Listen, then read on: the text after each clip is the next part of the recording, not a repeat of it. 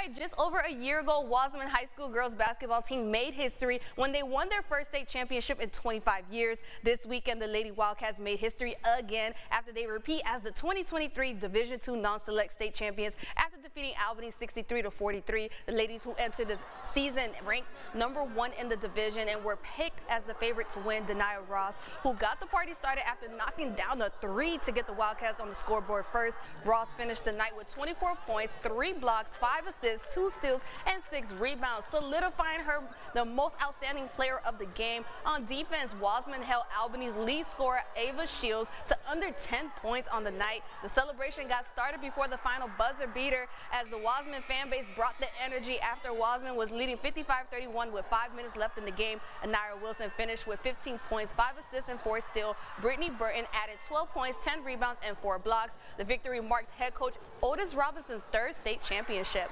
Now, do you have a daughter or know someone who's a woman in sports? We want to celebrate them on our morning show. Send us a video sharing a highlight of them playing their sport. Share their name and what sport they play. There's no age requirement or limit, so send us a video and we'll put it on our morning segment that we have, Women in Sports, every Wednesday. Our email is mornings@nbc10news.net.